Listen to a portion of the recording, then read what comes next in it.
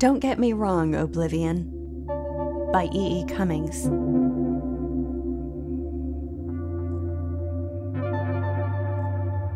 Don't get me wrong, Oblivion.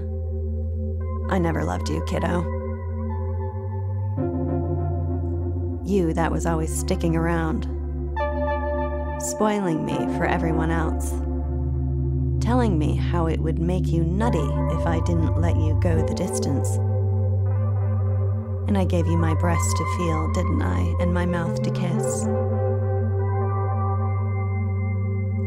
Oh, I was too good to you, Oblivion, old kid. That's all. And when I might have told you to go ahead and croak yourself like you was always threatening, you was always going to do. I didn't, I said. Go on, you interest me.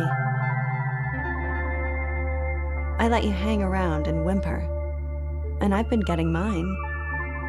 Listen. There's a fellow I love,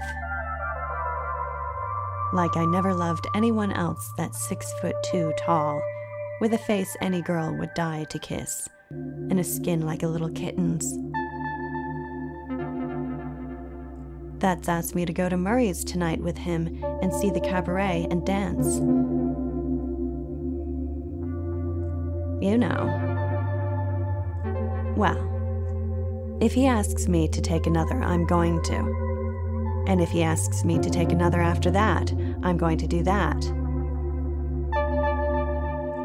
And if he puts me into a taxi and tells the driver to take her easy and steer for the morning, I'm going to let him. And if he starts in right away, putting it to me in the cab, I'm not going to whisper. Oblivion, do you get me? Not that I'm tired of automats and childs and handing out ribbon to old ladies that ain't got 3 teeth, and being followed home by pimps and stewed guys,